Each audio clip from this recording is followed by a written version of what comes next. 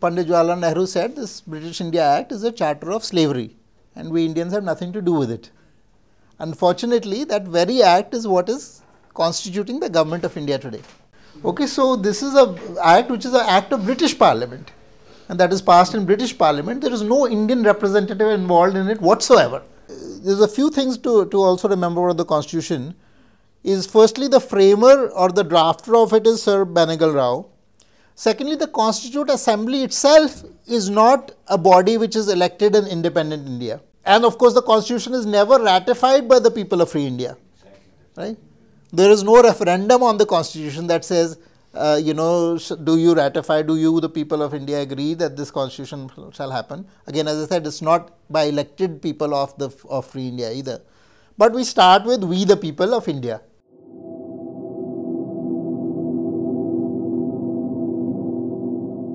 So, this topic I have been playing with for a while, which is India as a colonial state.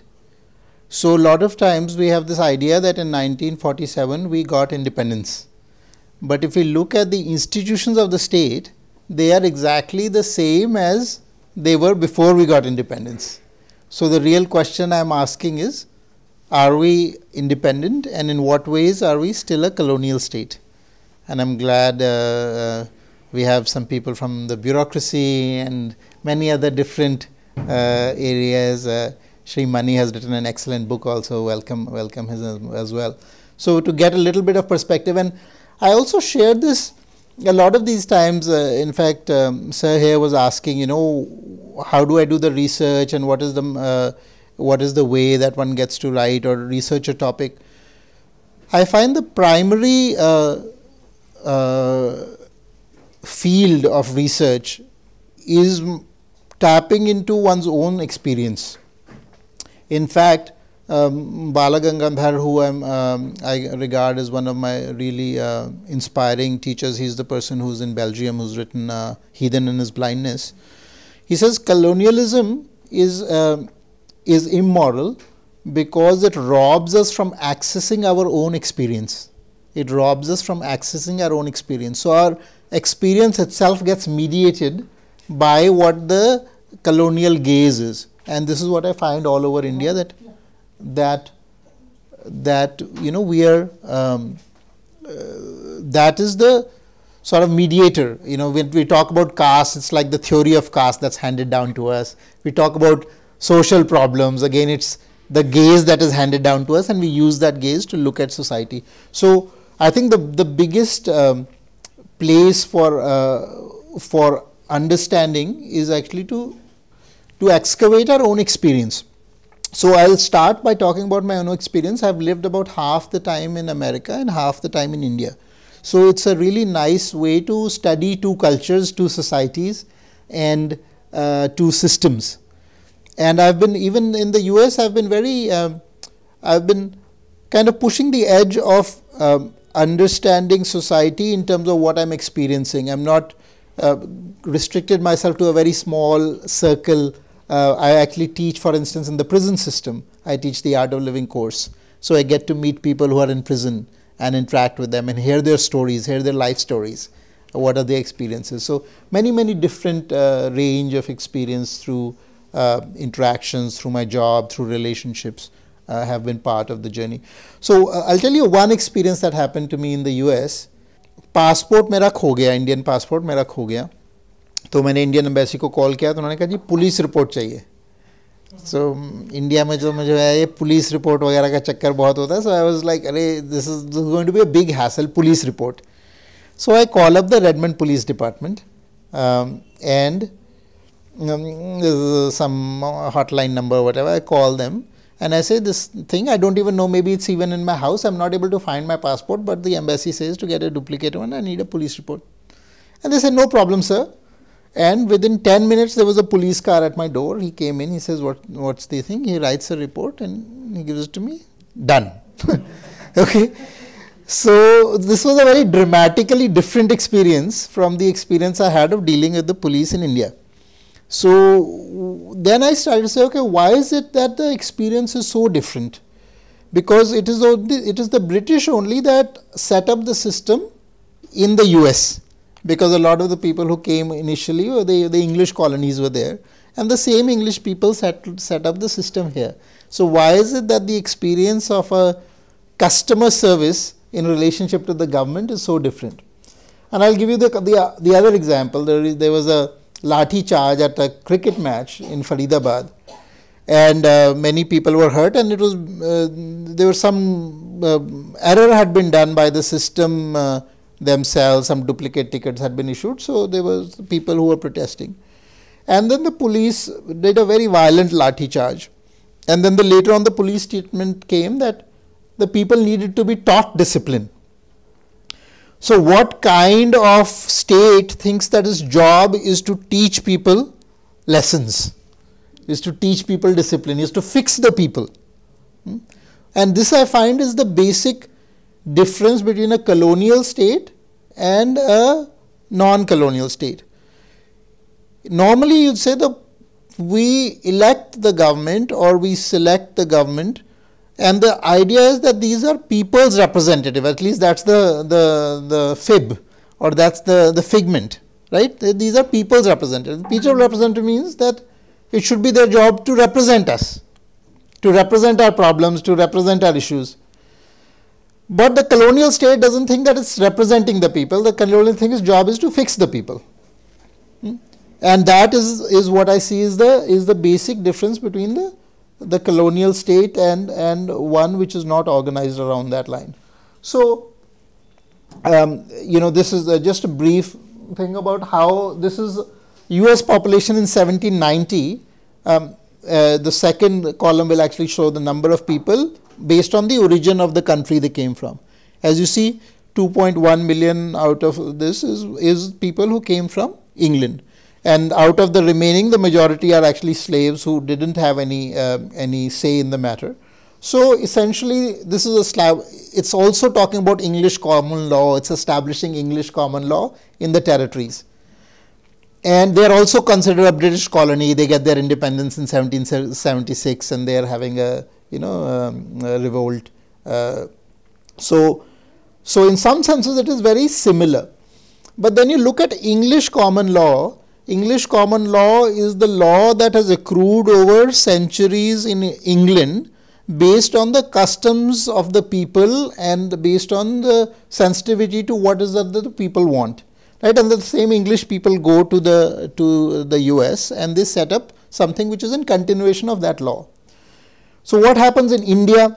In India, we also say we are following English law in some senses, but this is not our law. It is the law of the English people. It is the law that is built on their customs. It is a law which is built on their history. It has no relationship actually to our history, to our customs, to our system. So it is completely insensitive, in fact. So if I look at the Supreme Court of India, the little motto that they have in the bottom is the only place in the Supreme Court where you will find any use of Devanagari script. This is the entire voluminous instance of Devanagari is all summarized, not summarized, entirely contained in that one phrase.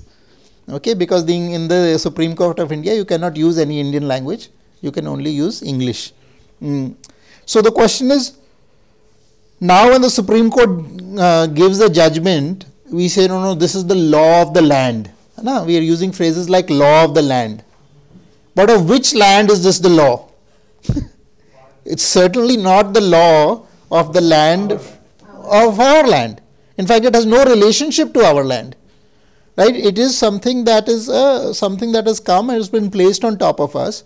It does not, its roots are not in our land. It does not look at the history of jurisprudence in our land. Doesn't look at the history of the traditions in our land. It is something that comes from the top. And so Supreme Court, of course, has been very active in civilizing us brown natives in recent times.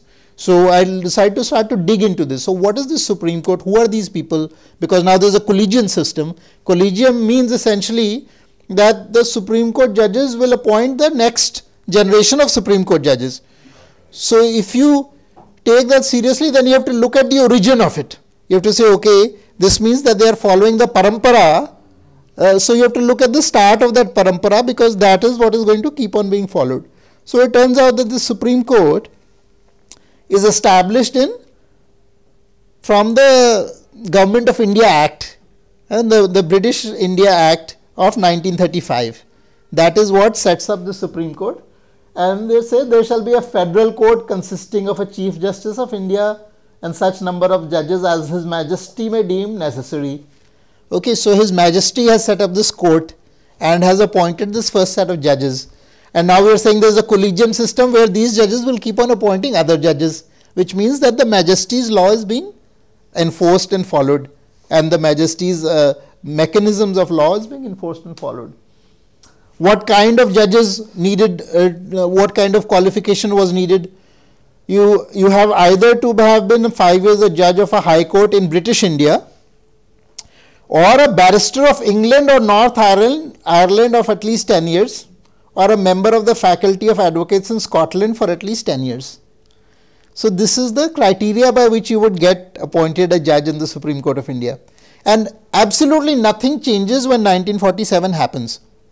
All you do is there's a little signboard, somebody comes and removes that, takes off federal court and puts Supreme Court.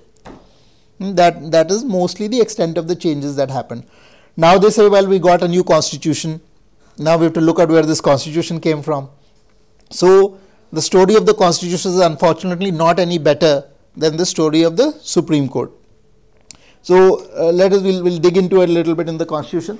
But it's very important. This 1935 British India Act, for anybody who's really interested in probing the history, I would really recommend you read this act, because we realize that pretty much all of so-called independent India is being still governed by this act in all the branches of government. Okay, so this is an act which is an act of British Parliament, and that is passed in British Parliament. There is no Indian representative involved in it whatsoever. And that is the governing act which is largely governing India. We have some fictions of, having some constitution, some Bill of Rights were added and so on and so forth.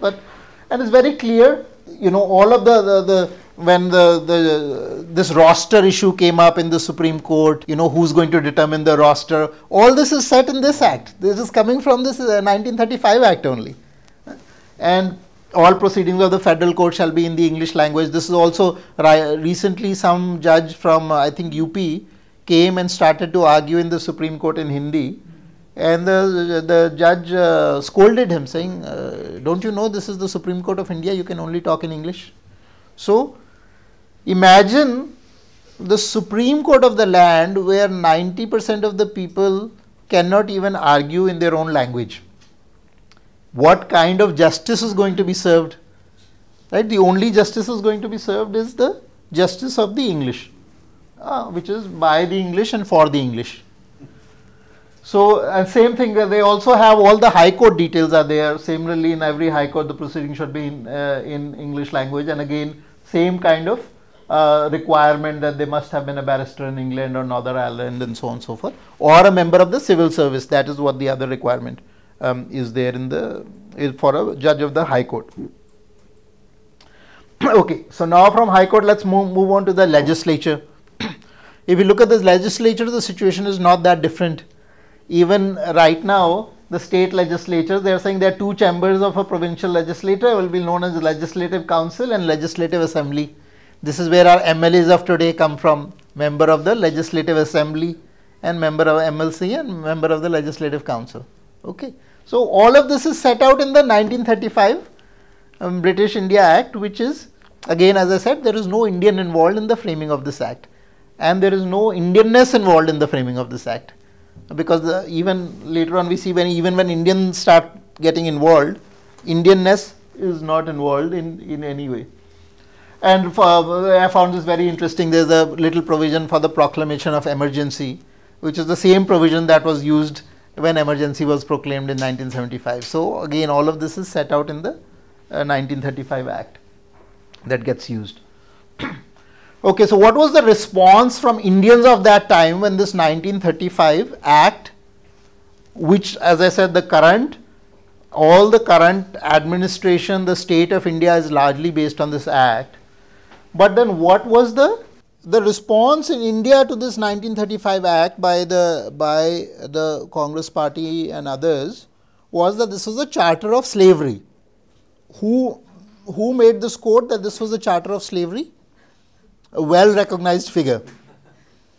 So Pandit Jawaharlal Nehru said this British India Act is a charter of slavery and we Indians have nothing to do with it.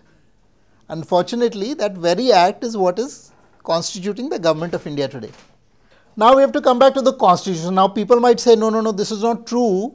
The British India Act was there, but we have a new constitution that the court started in, promulgated, and we became a republic in 1950 after the constitution was accepted and so on and so forth. So now we have to look at the history of this constitution. Where is this constitution coming from? So if we look at it, who is actually the framer of the constitution? If you ask any child in India, say who created the constitution, what is the answer? Ambedkar. Ambedkar was the chairman of the drafting committee. But the most of the work was actually done by this one person, and his person's name also again we don't even know recently, but his name is Sir Benegal Narsingh Rao. He is actually the drafter of the Indian Constitution. What does that mean? That means that he is actually the one that he had been in the ICS, he had been an employee of the British government for a long time, and he was the one who actually prepared the entire draft document, which was the Constitution. All the drafting committee did some comments, made some changes, suggestions, then there was a Constitutional Assembly. But he, I would say, is really the writer of the Indian Constitution. He was later on honored also. So who is he? He is an ICS. He was ordered the Companion of the Order of the Indian Empire. He was knighted in 1938. Why is somebody knighted? Because of loyalty to the British Crown. And then, of course, he became the constitutional advisor in 46, and then in 48 he prepared the initial draft. In fact, he is the one who travelled to different countries, including US and other countries, to look at their constitutions and so on and so forth. Yeah. So I would say that for all practical purposes, he is the drafter of the Indian Constitution. And then, of course, other people gave their inputs and so on and so forth. What does he use? Again, the template, he is a long loyal servant of the British Empire, and the template mainly comes from the British India Act, which is what he uses as the core template, which is, by the way, the British India Act is the biggest act that the British Parliament has ever passed till that date. It is a 4,000 pages act, which pretty much like governs every single thing about India. 1935, yeah, 1935, the British India Act of 1935 is the longest act passed by the British Parliament. So that was meant for their golden sparrow, so it had to be longer. Yes, because if some master is going to figure out how to manage the servants, then a lot of regulation is not needed. If you compare with the US Constitution is a very small, tiny booklet. Okay. Because the power more or less is vested in the people, right? You don't need a big framework of somebody telling you what to do if the people are considered moral and intelligent enough to figure it out for themselves, right? All you need is some guidelines. But when you are in a civilizing mission, then you need to specify everything as much as possible. So this Benegal Narasimha Rao actually framed it, and then there is another quote that you might be familiar with, who is saying, I am quite prepared to say I shall be the first person to burn it out and do not want it. It does not suit anybody. This is a quote about the Constitution by another well-known figure. So, of course, I think to be fair, we have to look at that in a little bit of a nuance. He is talking about a particular, in a particular context he is speaking about that, and later also. But in any case, there's a few things to also remember about the Constitution. Is firstly, the framer or the drafter of it is Sir Benegal Rao. Secondly, the Constituent Assembly itself is not a body which is elected in independent India. Right? The Constitution Assembly itself comes from an election that is happening pre-British India in terms of who were the representatives, and then after partition they kind of sorted them out and say ye representative India ke ho gaye, ye Pakistan ke ho gaye. So the Constituent Assembly itself is a colonial institution coming from pre-partition India. The drafter is clearly taking on the Colonial Act. But then we start with, and of course the Constitution is never ratified by the people of free India, right? There is no referendum on the Constitution that says, do you ratify, do you, the people of India, agree that this Constitution shall happen? Again, as I said, it's not by elected people of free India either. But we start with we, the people of India. Now, how did we, the people of India, come in this matter? It has nothing to do with the people of India. We should say, we, the colonized elite who have been hereby subservient to the British Empire, now deemed to put this structure on the Indian people. I mean, that would be a fair and honest preamble to the Constitution. But that's not now how it is. So now, होना चाहिए या नहीं, democratic principal से होना चाहिए, कुछ नहीं तो पार्लियामेंट के फर्स्ट सेशन में पास होना चाहिए. That was the minimum, that's not the ultimate, that was the minimum that should happen, that did not happen. It's actually a good question. There are long different histories are there in terms of ratification of the Constitution. For instance, I think in Brazil there was an entire referendum for that. In the United States it was ratified. See, one of the other things is, a very strange thing happens in India. The Constituent Assembly actually makes the Constitution and it also ratifies the Constitution, right? It is like saying कि homework दिया है किसी को, है ना, जो जिसने homework किया है वही उसको mark grade भी करेगा. So in the US what happens is that the framers of the Constitution framed it, but then it had to be ratified by each of the states. Right? So each of the states, so the framers and the people who are ratifying it are different. That means there is some check on the people who are framing it, because somebody else is going to ratify it. So you have to make sure it's going to be acceptable to those who are going to ratify it. Right? So this process never happens in India, because those two entities are the same, the people who are doing it. And the other thing, of course, you have to remember is, like, if you look at the French history, they went through several constitutions. They didn't just behead people one time, they beheaded people several times. So the first time around, there was a constitution because, the royalty was thrown. But then that constitution was not suitable, and a few decades later, another. So there's a series of revolutions that take place till they actually get to a constitution that they are satisfied with. So this idea that there is some holy text that has come from above that cannot be changed, and now our morality is going to be defined based on constitutional morality, is all complete bunkum. Like, this is a colonial document, it has come from colonial times, it is imposed on the people of India who have never assented to it. That is the summary of it.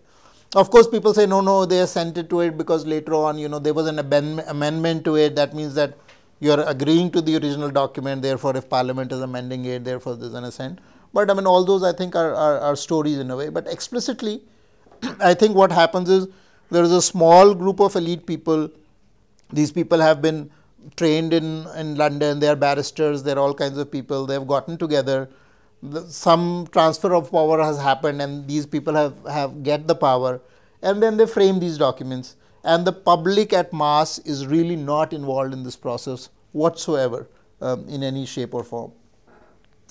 So we looked at a few instances, looked at judiciary, looked at legislature, looked at the constitution, and the same thing is true of the history of the academic institutions as well. So the Punjab University is set up in 1882, and all these are the British Parampara academics. So our entire academic system is the academic system of the British Parampara. Just like the judiciary is the judiciary of the British Parampara, our academic system is also an academic system of the British Parampara. A very simple example I'll give. So I wrote this book, some people might be aware, called The English Medium Myth. If I look at contemporary India, I would say linguistic discrimination, which is pushed by the state, is probably the most direct and severe discrimination that ordinary people experience in everyday life. They experience this in applying for jobs, they experience this in dealing with the government, they experience this in social hierarchy. In fact, recently a girl in Lucknow committed suicide because her seniors were teasing her because she doesn't speak English properly, or she doesn't speak it with the right accent. Okay. So, if we look in our own life, linguistic apartheid is what I call it, and this linguistic discrimination is pushed directly by the state. The state requires the Supreme Court has to be only in English, most high courts have to be only in English, army interview has to be only in English, the IITs will be only in English, IIMs will be only in English, AIMs will be only in English. लोग कहते हैं अरे नहीं parents चाह रहे हैं अंग्रेजी और जो है सरकार हिंदी थोप रही है, लेकिन वास्तविकता उसकी बिल्कुल विपरीत है. सरकार हर अंग में अंग्रेजी थोप रही है, हर अंग से अंग्रेजी थोप रही है, और लोगों के पास विकल्प ही नहीं है. लोगों के चाह और ना चाहने का सवाल तो तब आता है ना उनके पास विकल्प हो, मेरे पास ऑप्शन हो कि मैं इंजीनियरिंग पढ़ सकूं हिंदी में, तब मैं कहूँगा कि मैं चाह रहा था लेकिन वो नहीं हुआ. लेकिन ऑप्शन ही नहीं है, मैं मेडिकल कर ही नहीं सकता हिंदी में, मैं इंजीनियरिंग कर ही नहीं सकता हिंदी में, MBA कर ही नहीं सकता हिंदी में, कैट का एंट्रेंस दे ही नहीं सकता हिंदी में.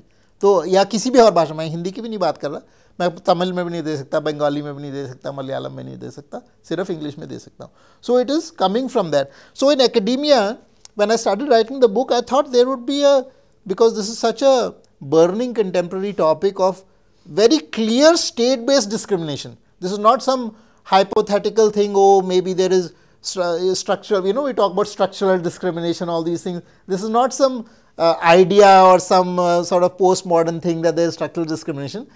By law, we can say in each institution of the government there is clear discrimination.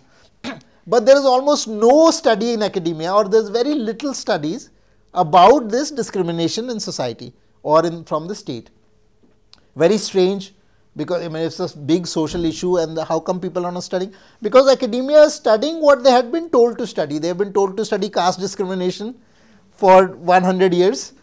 So you will even today find that they are studying that same thing, and they keep on studying it, because एक बारी चरखी वो चला दी है और वो उसको wind up toy की तरह वो चलते रह रहे हैं और उसी के ऊपर वो काम कर रहे हैं. So the entire pretty much all the entire academia university system is following the parampara of the British master. What they were told to study, they study. How the gaze that the masters brought to Indian society is the gaze that they today look at Indian society.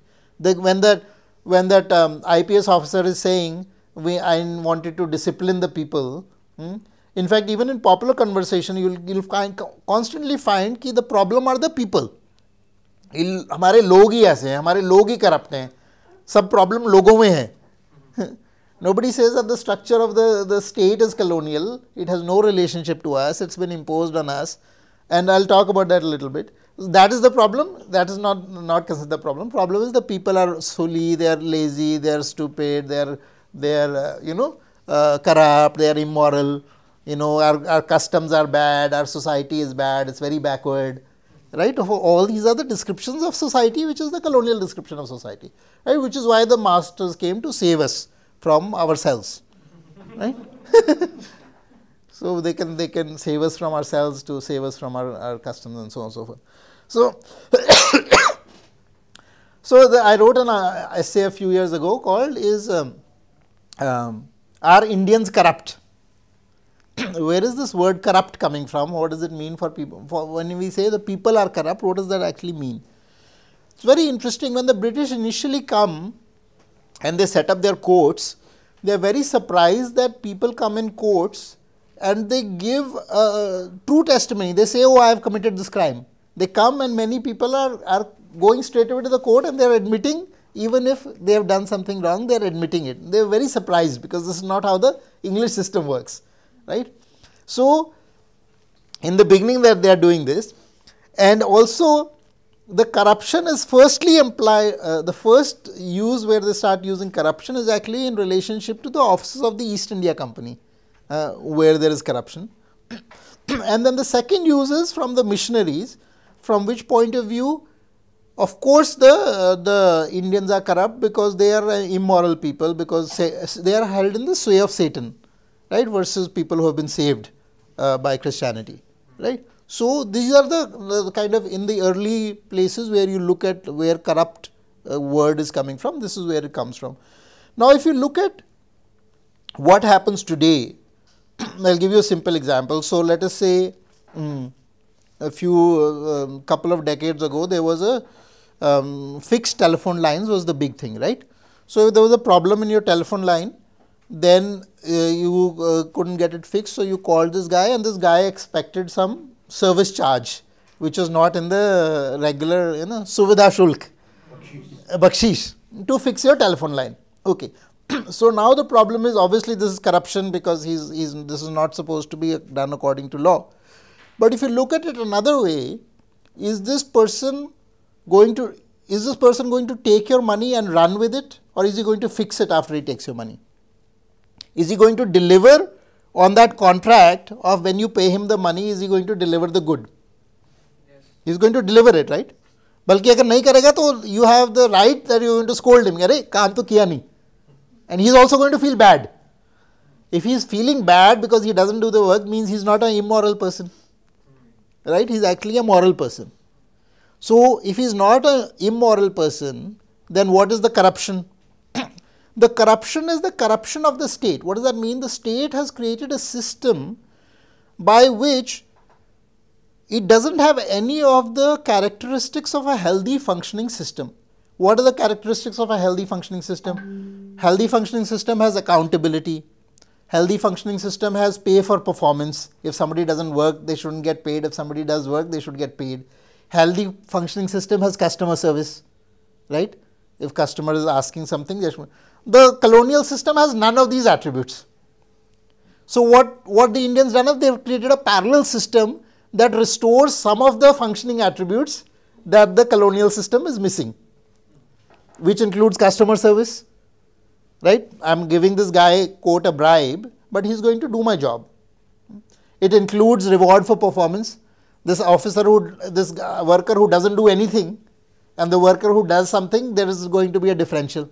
Okay, I am not talking about here big corruption like scams, this helicopter scam and all these defense corruption. I am talking very ordinary situation, very ordinary people. So the ordinary people have created a parallel system, which is a functioning system for them, just to get around this colonial system, which does not work for them. Does not work for them in any way whatsoever. And the same thing is where this informal economy comes from. Now we keep complaining, why is India having such a big informal economy? 80% of the employment today is being generated in the informal economy. Now what is this informal economy? Informal economy exists by somehow avoiding the colonial state as much as possible, because the colonial state is very difficult to deal with. Registering a company is a nightmare. I have gone through it in the last couple of years, started Garuda Prakashan, and just, since I did startups in the US, I got a very good sense of what does it take to do a startup in the US versus what it takes to do in India. And this is despite the government's effort to so-called ease of business and all this stuff. It is still a nightmare in comparison. So what is this? So, and this is me, who is like a elite member of society, who is an English speaking member of society, and I find it like, I have to bang my head against walls. Stupid requirements, बिजली का bill लेकर आओ, ये करो, वो करो, दिखाओ कि जहाँ तुम्हारा लोकेशन है कंपनी का, वो प्रेमिसेस का वो कॉन्ट्रैक्ट लेके आओ, सबमिट करो, रेंटल कॉन्ट्रैक्ट करो, क्या सब ज़रूरत है? In the US, I can literally go online, get a certificate of incorporation in like within an hour. I have it. Next day, I can open a bank account, just take the number there, it's done. Nothing of this is involved. So what is the informal economy? Informal economy is the economy that tries to avoid the state as much as possible, right? So this mandi can exist, or mandi ke andar bhi state aa gaya hai, lekin some the roadside vendor can exist, उसने कहीं से goods ले लिए है, वो roadside के ऊपर आके बेच रहा है ना? कोई किसी के घर में जाके काम कर लेता है, उसके लिए कोई पेपर वर्क की ज़रूरत नहीं है, कोई एम्प्लॉयमेंट कॉन्ट्रैक्ट की ज़रूरत नहीं है, कोई अंग्रेजी समझने की ज़रूरत नहीं है, आप जाके किसी का काम कर लो, आपको पैसे मिल जाते हैं. So 80% of the economy is existing like that. 80% of the employment is existing like that. And it is a direct effect of the colonial state. And now you say, no, we are going to drag everybody into the formal economy, but you're not going to fix the colonial state. So like for instance, GST is trying to do, right? You have created this system, and GST is only, you say, no, we have IT enabled it, so it's become very easy. So of course now the roadside vendor is going to be IT enabled, and they're going to do all this using IT, English only IT, by the way. GST only operates in English, right? So, and then you're saying, no, we are making a lot of progress, we are bringing people into the formal economy. unless you dismantle the colonial state, trying to bring people in the formal economy is actually oppressing them even more. Because the only reason they are in the informal economy is this is, you cannot deal with it. You cannot deal with the court system, you cannot deal with the administration, you cannot deal with the police, you cannot deal with any of these arms of the state as an ordinary person in India, right? It is an oppressive system. So we cannot really say that we want to create a system which is going to function for the people, bring people into the formal. Some people, I was tweeting about this. No, I know this businessman. He's selling pakoras and he's got a big house. So he's not paying any tax. I'm an salaried person. I'm paying tax. But I mean, the fact of the matter is, मैं अपने CA से बात कर रहा था हरियाणा में. उसने कहा एक गांव का एक आया बंदा मेरे पास और उसकी 1 करोड़ से ज़्यादा की गांव में टर्नओवर है, कोई प्रोड्यूस करता है. He spent 1 week trying to register his company. वो कह रहे वो फॉर्म ही नहीं समझ आ रहे, वो सारे फॉर्म इंग्लिश में है, उसकी रिक्वायरमेंट्स, उसके बाय लॉज बनाओ, उसका ये करो. वो कह रहे after 1 week 10 days he spent it in Gurgaon and then he gave up. It's like मेरा चल रहा है, मैं चलते रहूँगा. So now you say no, we are going to this is all black money, we are going to take it. In fact, what I say is, the black money by the business community to some extent, especially during British time, and since we know this is a continuation of it, is to say the state is not mine. I do not want to give the state tax because the state is not mine, it does not function for me. So this idea that this is a moral responsibility to pay tax to an immoral state is a problem. So we cannot, if we try to fix it simply by looking at the enforcement problem, then we are missing out the fact that the state is not servicing my needs. So much more the idea should be around the state servicing needs rather than the state imposing requirements on me. And one of the most important aspect of that, and now we'll start, I don't have too much time here to talk about solutions, but one of the most important solutions is radical decentralization of the state. And again, I'll give you an example from the US. I was starting with this example with saying कि वो जो police का था officer, वो आया, उसने मेरे को रिपोर्ट दे के चला गया. Now that police officer reports to a sergeant, who reports to the chief of police, who reports to the mayor of Redmond. That is the end of the chain of command. There is no state level police structure. There is no hierarchy that goes all the way up to the state. And Indian states are so big if you think about the number of people. There is no hierarchy like that whatsoever. It is in that city, the police is there, the fire people are there, the mayor is there, mayor gets elected by the people. So the accountability loop is very small. I was talking to a senior bureaucrat in Rajasthan. वो कहे जी लोग कहते हैं हमारे पास power है, लेकिन क्या बताएं चपरासी के ट्रांसफर के ऑर्डर भी चीफ मिनिस्टर से आते हैं. Right? What does that mean? It means that everything is so highly centralized that you need to, for somebody, you need to have a pull at that high level to get anything to move. You need to create some pull for your transfer because the state can transfer you anywhere, and you can. So the entire structure, because it is set up like this, because the colonial state needs to centralize power, right? It is constantly doing that, and to me that is a very undemocratic way, because the longer the accountability loop, the more the corruption is going to be natural, because corruption says मैं तुमको पैसे दूंगा तुम मेरा काम कर दोगे. Accountability is and delivery is instantaneous, it's right there, right? But the bigger this loop of accountability, the more quote corruption is going to happen. So the corruption is not an attribute of the morality of the Indian people. Corruption is an attribute of the colonial state. Whatever the state touches, it corrupts. Whatever the state touches, it will corrupt, right? So similarly, when the private enterprise come in, I was giving this guy who comes in and fixes your telephone, and of course later on it gets privatized, and now you don't need to give a bribe to the Airtel guy, because so did the morality of the people change? From the system changed. So this is what we have to constantly look at, that the problem is systematic. Same thing happens in education. For instance, in the US, The schools, there is a school district that manages the schools. The school district in a big city, there might be multiple school districts, or in very small cities, one school district might cover those. School district is directly elected by the people, right? And though they have complete control over education budgets, and the budget is also directly coming from the property taxes of the people who are living in that area. Again, there is no state level bureaucracy, there is no, अरे इसका transfer यहाँ से गांव में कर दिया, वहाँ से ये कर दिया, nothing like that. अगर गांव का स्कूल है तो उसी के around that the people will elect. What happens to that is that 95% of the children in the US study in a government school. 95% of the children study in a government school, and those are the most highly funded and the best schools. In fact, the only most of the remaining 5% are people who want very religious education, so some Christian schools are there. Other than that, the private schools are very minimal. So you have a well functioning public schooling system, and the way it works is through radical decentralization and very close small accountability loops. Now the question is, who's going to bell the cat?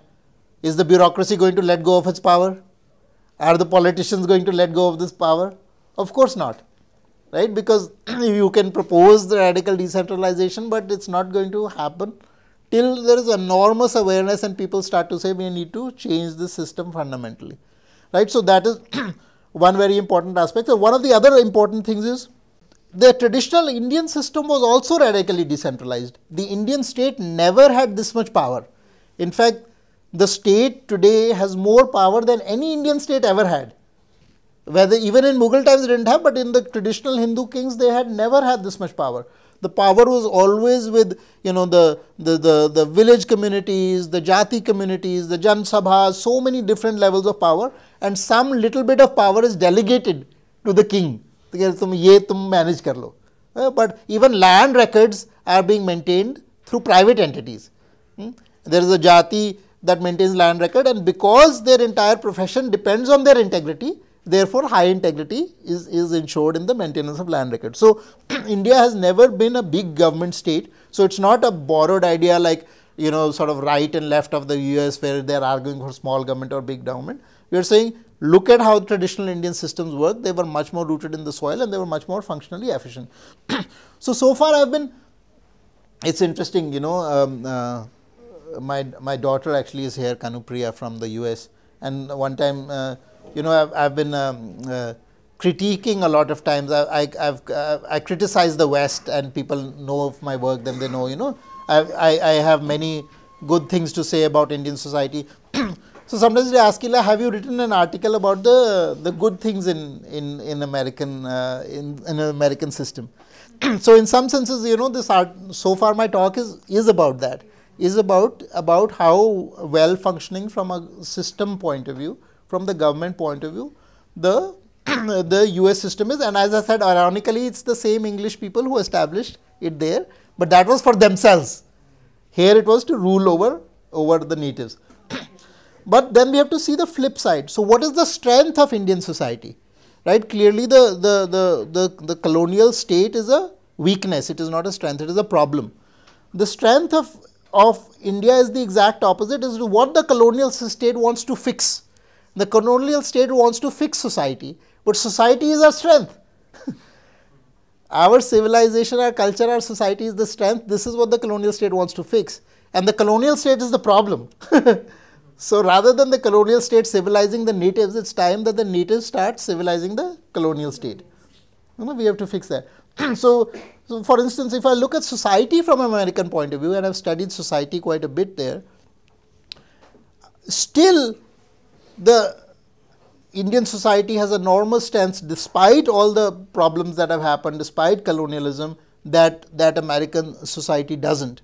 You know, I was talking to a very close friend of mine. In fact, I made a video of her later on, and she has spent some time in India also.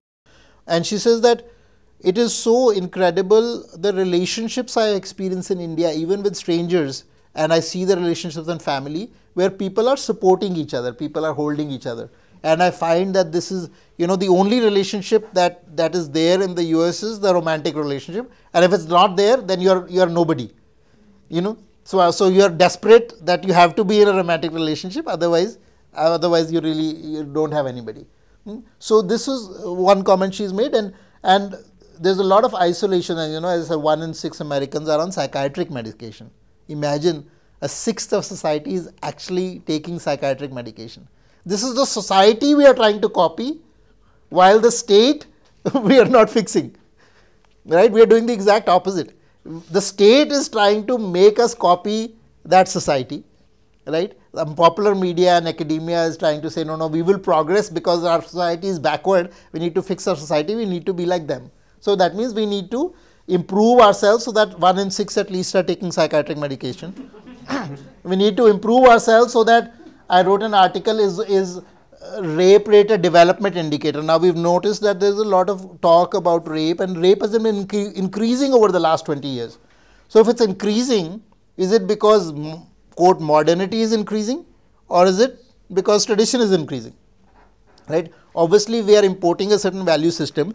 So we are not developed. We only have a rape rate of 1.8 versus 27, which is the US one. So we have to increase it by about 20 times to become a developed country. So these are why don't we look at these as development indicators? If we follow that model of development, which is where society is following that, then the crime rate has to jump. The number of police per 1,000 has to jump. US has the maximum number of people in prison in any other country in the world. Almost 1% of the population is in prison. So many police has to be kept to keep law and order. यहाँ पे तो इतने सारे गाँव में कोई police officer है ही नहीं आसपास में. How is it functioning? There is court, no law, there is no police. It is functioning within society, right? So what we have is to replicate that society. Replicate to state means we have to replicate all those structures into this oppressive colonial state, right? And then all those social problems, and the more the social problems arise, like for instance rape is increasing, the more we will blame it is because of traditional society, right? Rather than looking at what is changing. Because if something is increasing, you have to look what else is increasing, right? What else is changing in society that is causing something to happen. So some things to look at. And then what does the Colonial State do? It is on a constant job to civilize the natives. It never gave up that agenda. And so, you have the, tribal youth in Kerala, in Tamil Nadu. I just read this news item. They are being thrown into jail under the POCSO Act for rape. Why? Because a 17-year-old tribal girl married an 18-year-old tribal boy. They have a family. Both their families approved. They are happily living. But under Indian laws, this is rape. So what you do is, the wife is crying, she has an infant son, but you have taken the husband and you have thrown them into jail. Because NGOs are now found out, now the NGO system is not only creating these laws, they are making sure they get enforced also. So they report to the police that this has happened, this marriage has happened, now you throw them in jail, right? And this is how we want to fix them. So much energy. Of course, in the US, there are still states where 13 is the age of marriage, and the fact is that the only thing that's required is parental consent. Of course, in India, parents can't consent because parents are backward and they need to be civilized. So parental consent has no value whatsoever, right? Because the state's view of the natives is that we need to fix them and we need to civilize them, and so it does. I would consider this, and this is not just one youth, there are hundreds of youth like this now being put into prison just for, they're peacefully living in the forest. They have nothing to do with the colonial state, right? They're following their cousin, then the colonial state comes and throws them into jail because you have violated a law that somebody in Delhi made. And similarly, I think the Sabarimala case is also same thing. Some court sitting in Delhi does not in touch with the ground, has not asked the people what they want. Somebody does a PIL, they might be getting funding from some foreign agency, they do a PIL, and the court issues a diktat. We have decreed that this shall happen. Right? There is no poll, there is no survey, there is no asking the people for what they care about. So we really have to ask the question, is this independence? क्या हम स्वतंत्र है? स्वतंत्र का मतलब क्या? कि हमारा अपना तंत्र, स्वयं का तंत्र से ही स्वतंत्रता है, तो तंत्र तो हमारा नहीं है ना, तंत्र तो ये पूरा का पूरा पराधीन तंत्र है। तो स्वतंत्रता का इसमें कोई एक छोटी तरह से भी स्वतंत्रता अभी आई नहीं है। तो स्वतंत्रता संग्राम छेड़ने की अब आवश्यकता है ना, and that is independence from this colonial state, that is a accretion. It's like somebody sitting on top of our entire civilization, a state which is in conflict with its civilization. Normally a state would be a continuation of our civilization, would represent our civilization, would represent the people, but the state is in fundamental conflict with the civilization, and that is what we have to change. And one idea, there are many ideas, this time I haven't talked about solutions in this talk. One is this right to legislate, which many countries have, in the sense of people's ballot initiatives, like in Washington State in the US. I can create an initiative, somebody can create an initiative, and once you have certain number of signatures, that goes on the ballot.